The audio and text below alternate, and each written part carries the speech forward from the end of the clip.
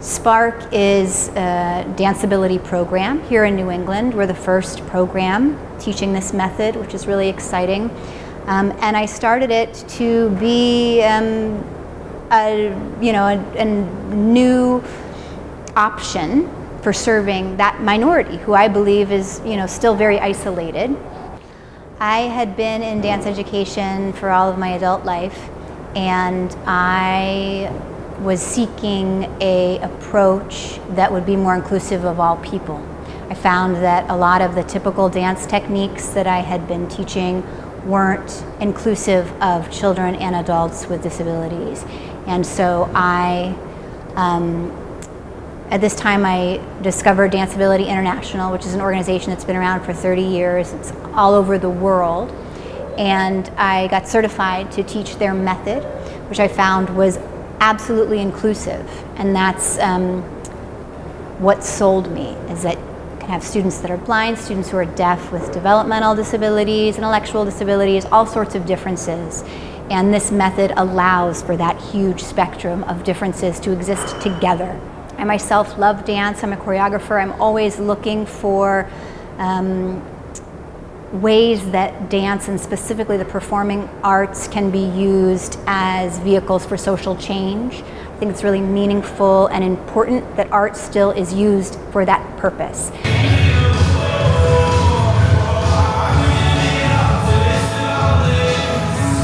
So what I noticed about Mitch, my first class with him, is that he says yes to his own instincts a lot.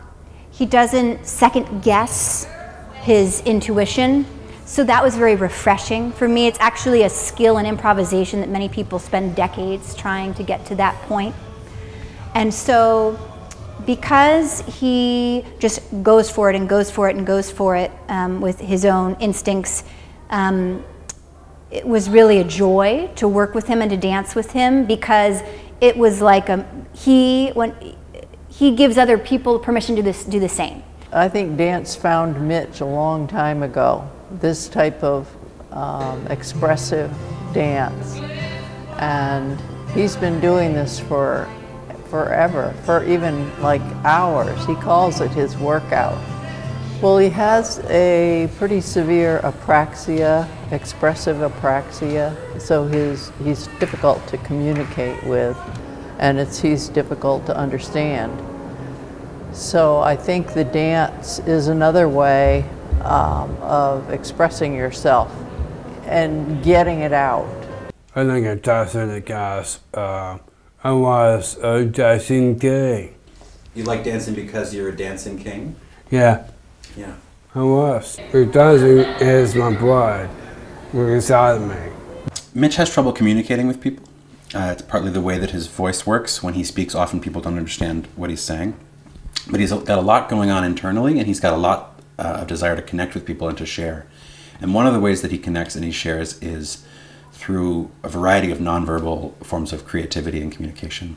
And music is one of those. He plays guitar. And another big one is motion and dance and movement. So very regularly he'll start to do these kind of gestures and movements and dance moves. And it comes from a really deep part inside of him. You know, this part of him that is so able to go into his body and express himself through movement and play and experimentation. All of a sudden he's getting validated through a new context for that. People are seeing his nonverbal forms of communication and telling him that they're astounded at what he's doing and that they're giving him positive feedback about the creative expression that he's doing. And that's just been pretty amazing for him, because any moment that we can help somebody take the creative expression that they have inside of them that's not typically acknowledged and give them a platform to acknowledge that is really special. Mitch is, vibrant, creative. He brings an energy that lets you open and connect. There is no what you feel like you need to do as much as you do what you feel. Instead of being in a typical dance class, you have your own boundaries, and you can even just, it's fun because you're with people that you might have never met before, and it's a really good inclusion exercise because anyone can do it. So what's really interesting is not only does this method allow for, or allow and include so many differences. It's also designed to be incredibly enriching for professional dancers and professional students of improvisation. One of the hopes is that the experiences, like Petra was talking about today, like, I wouldn't necessarily have been friends with or known the people in this class, except we came together and we saw each other and we had this experience together. And so now when I see you on the street, or now I see you in our community, there's not this division, there's not this separation. So that's the hope, is that this can carry over outside the dance class. I am so excited because really with Michaela and this program we found like a place where Harper can just bloom, and she loves it, and I do it all the time, and I love it. And this totally has motivated her. She's a freshman at Lincoln Academy and just decided to try out for their Guys and Dolls. We're not going to be a doll. Guys and Dolls, and she got a part, so she's going to be on stage in the spring. Tomorrow. She's more open to associate with people. More open to being around someone she hasn't known for a long time, and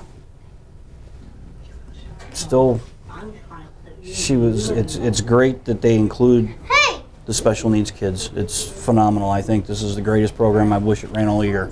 Spark has, given Mitch that opportunity to be expressive and be a dancer in his own community, not just on his own, and that's what we want to just keep doing with all of our students all over Maine. It's important to bring this work to different places so that we can keep doing that.